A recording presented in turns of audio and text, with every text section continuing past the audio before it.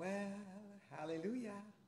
It's Wednesday, and I am delighted to be here at the well, and I am grateful that there are those of you who are faithful to join, and I'm glad that you are encouraged as you have shared. So please, we are waiting for you to come on and for others to join you. Please tag a friend and say, join me at the well. Hallelujah. We are doing this virtually, and we are believing that as we do this virtually, it's transcending this location, and it's going, whether it's to London or Antigua or Trinidad or Africa. We're going to believe that this word the Lord has for us will go to the ends of the earth. So please, let's have some sharing here today, all right? We don't want to keep good news to ourselves. We want to share. We want to be able to share good news with those who need to hear it. Hello, my friend. Hello, my friend. God bless you. God bless you. You're a faithful one, Dezo. Yeah. Thank you, Lord. Thank you, Lord. God bless you, Sister Helen. Good to have you on. Good to have you on. Let somebody else know. You tag a friend, tag a couple of friends, and say, join me here at the well. Virtual. And I know some of you who've been watching from other parts of the world are hoping one day to come to the well itself. It's a literal place. And so we trust that you would know there is a place provided for respite, for retreat, for refreshing, for refocusing, for recharging. And I can tell you, if you come here, you would leave having had an encounter with the Lord. God bless you, Kenja. God bless you, Shan. God bless each of you. Tag a friend and say, hey, join me at the well. Thank you, Lord. Father, we just thank you for today. We thank you for a new day. We thank you for what you have planned, what you have in store. We thank you that you determined before today, before this day came into effect, you already determined and planned what your will is for today. And so we call that into our lives. We call that into our spheres. We call that into our regions, into our territories, wherever you've assigned us in the geographic location where we are. We call the will of God. Thy will be done, thy kingdom come, or thy kingdom come, thy will be done on earth as it is in heaven. So Lord, we speak heaven coming to earth today. We speak heaven kissing earth today. We speak the colliding of destiny today. We call forth the will of the Father in our lives. Thank you, Lord. We give you praise and we give you thanks in Christ's name. All right. It is August the 29th, and we're here at the well. And so many of you have stayed faithful in just being with me, and I thank God for that. I want you to know, though, that September is a significant month for me. It is my birth month. Yay! I think it's the best month of the whole year. Anyway, on a serious note, I think I'm serious with that too, but September, yay, Zanine and Alicia are also born in September. Wonderful. I don't know, maybe just tagging them, Shannon, but I think Zanine is September as well. I think Audrey, no, you're not September, you're October, aren't you? But anyway, September is also the month when I was installed as pastor of, it was then Kissimmee Pentecostal Assembly, now Kingdom Life Center, and it's been 23 years going on 24. So I was installed as pastor in September. I was birthed in September. I launched my Sandra Valentine Ministries in September. I launched my Freedom Conference in September. So September is always a month when I feel God is getting ready to take me into more. And Shannon, your word written in my journal for my graduation from Palm Beach Atlantic in 2014 was there's more. I know that's your word, there's more. And so I'm on this verge of expectancy and hope and believing for more. And I want you to know that I'm pulling back some in September just so that I can refocus and recalibrate. So some new things will happen on Sandra Valentine Ministries page come September. I will not be at the well because I'll be moving a little bit on vacation and we'll be out the country and so forth. But I want to stay connected, and we'll do some new things, and we'll relaunch our prayer time come October. So this is going to be our last time together for about a month or so. But watch this page. Watch this page for the new and the fresh thing that God wants to release through Sandra Valentine Ministries page.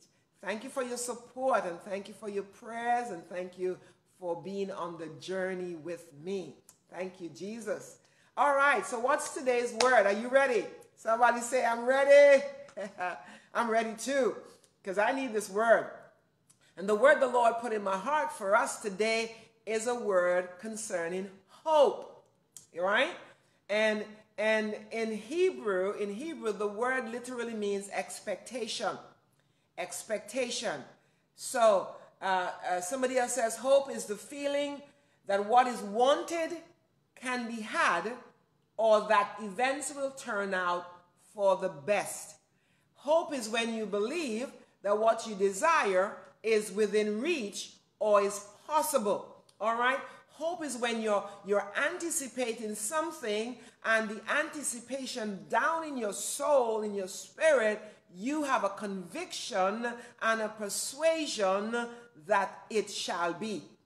Now, tell the truth. Hope often is deferred. But somebody says, this is hope. H-O-P. Here's the acronym. Are you ready? Hold on. Promises. Hold on to promises every day. So you and I need to know that in the midst of hope being deferred, we've got to hold on to what promises Father has spoken. You know, God can't lie, and that's my conviction. He cannot lie. He's truth, right?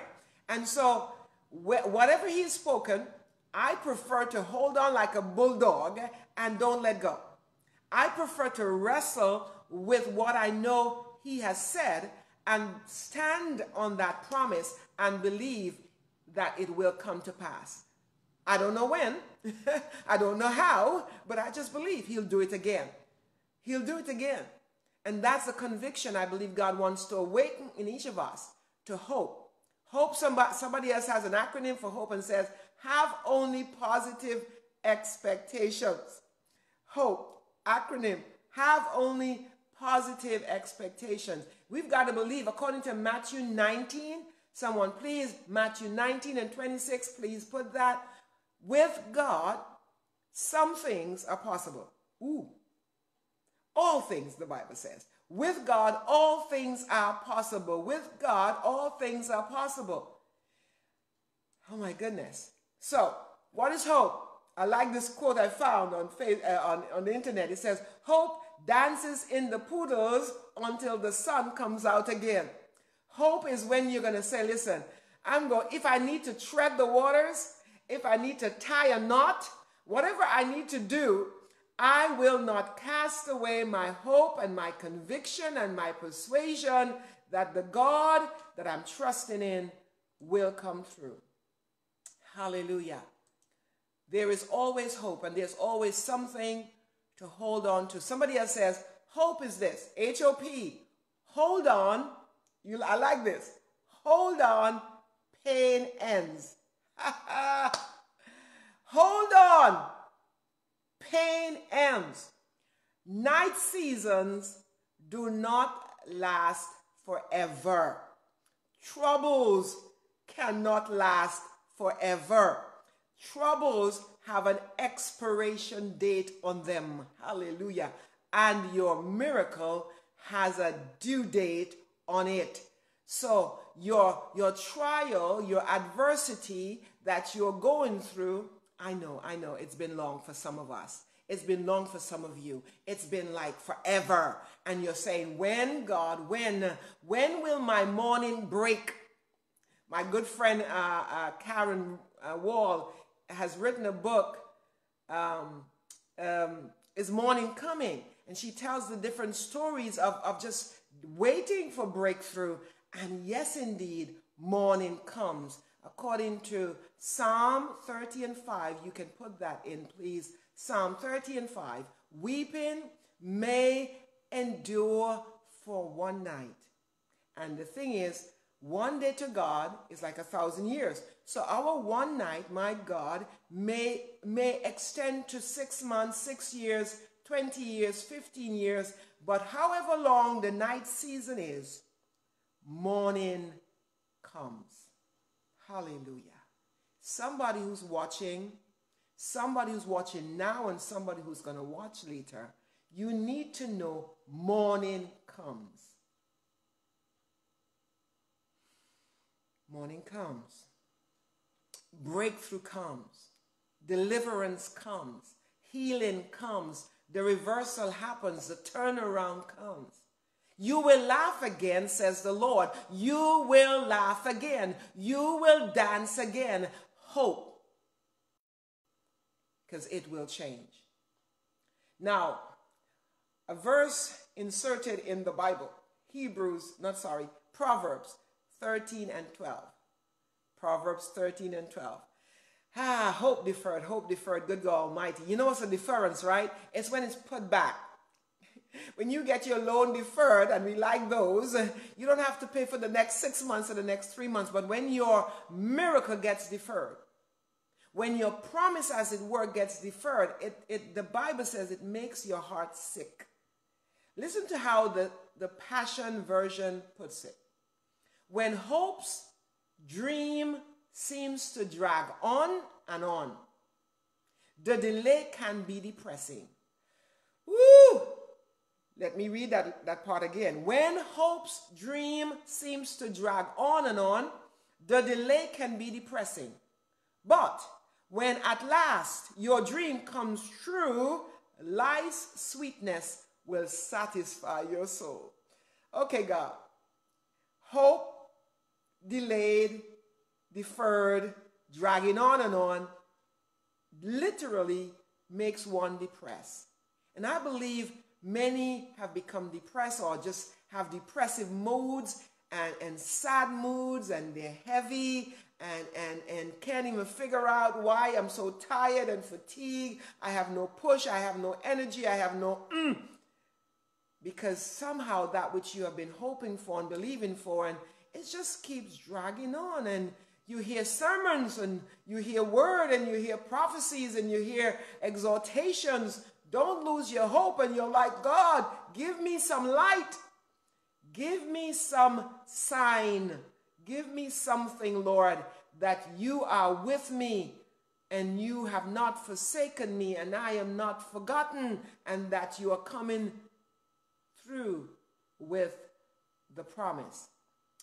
So, hope, when it's deferred, when it's delayed, can be depressing. But when the dream and the promise comes to pass, oh my gosh, it satisfies the soul. Does God want me depressed, or does he want my soul satisfied? Does he want me laughing, or does he want me sad?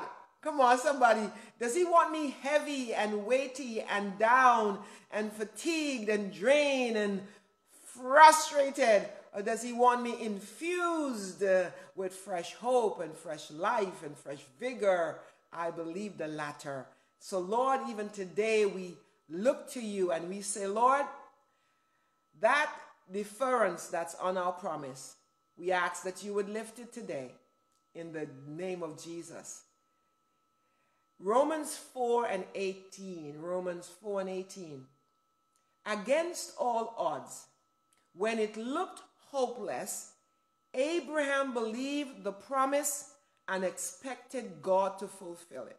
So here's the antidote for that depression. Here's the antidote for that sickness that you feel within, where it's like, God, what's happening in my world? because hope is deferred. The antidote, hallelujah, is this.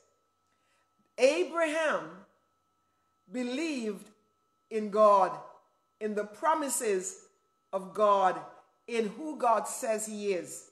He took God at his word. He took God at his promises. And so as a result, Abraham became a father of many nations, because that was the promise. I'm going to bless you. You're going to have a seed, and through your seed, the nations of the earth will be blessed. That was the promise. But do you know it was 25 years that he had to wait? Joseph waited 13 years. Mary had to wait 9 months for the promise to be born. God's declaration over Abraham eventually came to pass. And I'm going to declare that you and I will have hope to believe that the promises spoken over us, there has been a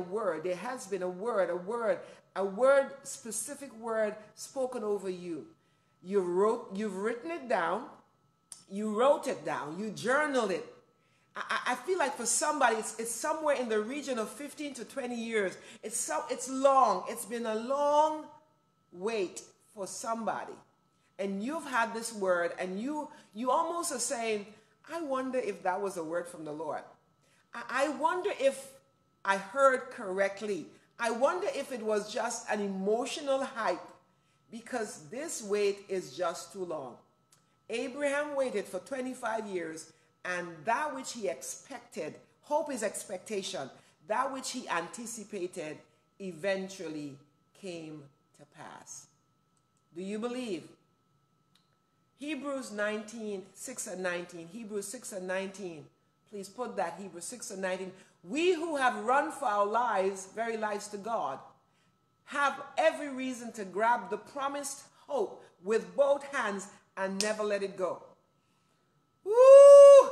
Come on, saints of God, you who have trusted the Lord with your life, trusted the Lord with your future, we've run up to God, and with both hands, come on, with both hands, prophetically, just put your hands up and grab a hold. Come on, we have held on to the promise with both hands and never let go. It's an unbreakable spiritual lifeline. I'm going to dance on that one. It's an unbreakable spiritual life. Your hope is that. Reaching past all appearances, what you can see, right to the very presence of God where Jesus is.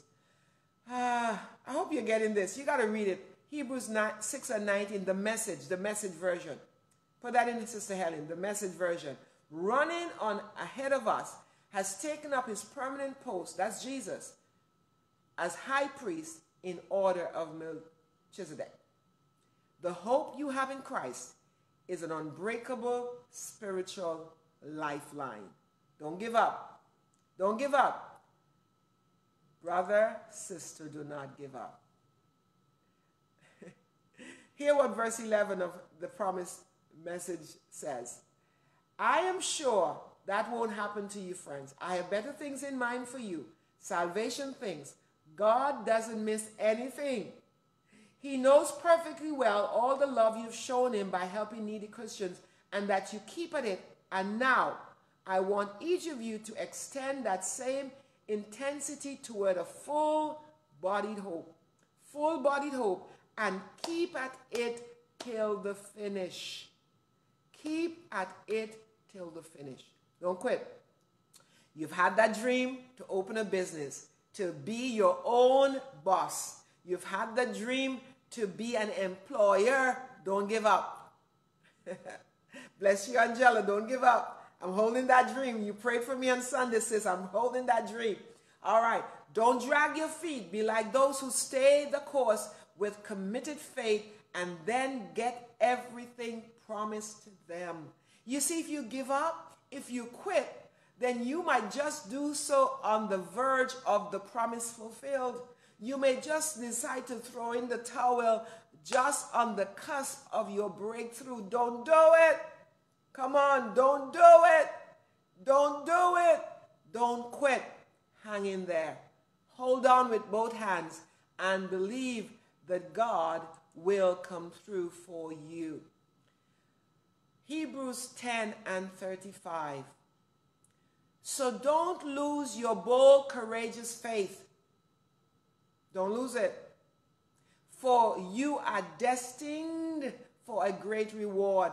Your reward is sure. It is promised. God cannot lie.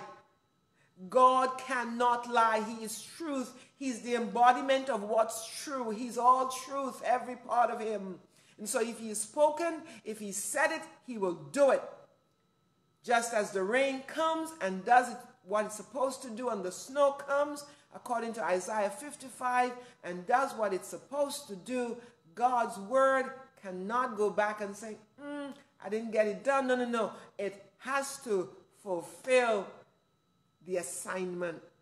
God's word must fulfill the assignment. Hold on, brother. Hold on, sister. And this is my prayer for you. This is my prayer for us today. It is found in Romans 15:14. The Passion Translation. Romans 15:14. My prayer for you today. Are you ready? Now, may God, the inspiration and fountain of hope. May God, the inspiration, the one who will inspire hope, infuse you with hope, reignite hope in you, reignite expectation and anticipation in you. May God, the inspiration and fountain of hope, fill you to the overflowing with uncontainable joy and perfect peace as you trust in him. Now, is that possible in light of your situation, in light of your circumstance? Wow. Can God really come as the fountain, get the word picture, the fountain of hope, and cause an overflow of uncontainable joy and perfect peace as you trust him? Lord, I declare that over my life, and I declare it over my brother and over my sister, that you will come to us as the fountain of hope, and that there will be an overflow. I'm ready. I'm making room, God. I'm getting rid of sadness and depression and hope deferred and frustration and anxiety. I'm getting rid of every negativity, and I'm making room. Come on, you better declare that. I'm making room for the God and the fountain of hope that he is to come and overflow my life with uncontainable joy. I'm going to laugh. You're going to laugh again. Uncontainable joy. Uncontainable joy. Uncontainable joy. Do you have a sense of what that is? Lord, you've cried so many tears. You've been sad for so long. You've been worried for so long. You've been anxious for so long. You wonder, will this ever change? Will there be a let-up of this? I declare now is your time, where God infuses you with life and hope and expectancy, and your life begins to overflow with uncontainable joy. You better begin to laugh. You better begin to sing. You better begin to run. You better begin to jump. You better begin to shout, because it's upon you now. It's upon you. It's upon you. It's flooding you right now like a waterfall. Uncontainable joy, yeah. Where there you've been sad, he's turning it around. He's turning your mourning into morning. He's turning your sadness into joy. Yeah. He's removing the depression, and deliverance is now your portion. My God, something is happening to the people of God who's hearing this word and receiving this word. Your situation is about to be turned around. I'm continuing Romans 15:14 from the Passion. And may the power of the Holy Spirit continually surround you, your life, with superabundance until you radiate with hope. Did you get this? And may the power of the Holy Spirit, we need the Holy Ghost, man. We need the Holy Spirit. We need a fresh baptism of Holy Ghost. He comes and he brings joy. He comes and he brings peace. He comes and he brings guidance and direction for what you need. He comes and he infuses us with fresh life, lifting us up from the place of sadness and depression. May the Holy Ghost come and may he surround your life with superabundance. God, he's speaking superabundance over us today. Until you radiate with hope. Woo, shine, Jesus, shine. Until you light up with hope. Until you illuminate with hope. Come on. Come on. He's switching the lights on around you. Come on. The darkness must go. The darkness must be dispelled. Light, when it comes, I'm telling you, it drives darkness away.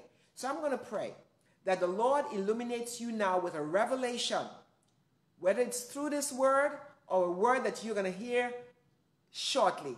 You're going to be illuminated with hope, illuminated with insight and understanding what next to do, Lord, where next to go, what I've dried up all the resources. I've made all the phone calls I can make. I've knocked on all the doors I can knock on. Lord, what next? Hear the word of the Lord. I'm going to give you a new strategy. I am rerouting you, says the Lord. I am recalibrating your life, says God. And where you have lost signal for a season, where you didn't have satellite connection for a season, when you didn't know where you were going and you were moving in circles, now, says the Lord, I'm resetting that GPS of your life, God's path to success, and I'm causing you to know, says the Lord, this is the way, walk ye in it. Press in, my friend. Press into the voice. Press into the voice. Press into the word of the Lord, because he will show you the way. He will guide you. Psalm 32:8. He will guide you with his own eyes. He will direct your ways. He will show you what to do. You will not be left without a word. You will not be left without light. He is light. He is guidance. And he is the way. Hold on to your hope. Do not give up. Do not quit. Hold on to Christ, to God. Oh my goodness. Just before I came on, I heard my instrumental was playing and I heard the tune, Because He Lives, I can face tomorrow. Because He lives. Because He lives. All fears are gone. Because He lives. Because He lives. Because He lives. God bless you. God bless you. Share the video. Like the video. God bless you. Encourage someone with this word. Hope again. Believe again. Trust again. The God of promise will not let you down. So, I am on retreat for the next month from the well, from live broadcasting, but I will be on my page. And something new is coming to San Giovanni Ministries. So look out. Oh my goodness. Look out. It's coming. It's coming. It's coming. God bless you. And see you on the page as we continue to engage on what God is saying. But pray for me as I listen myself for the fresh and new directives from Holy Spirit. Love you. Thank you for your support. Thank you. And God richly bless you.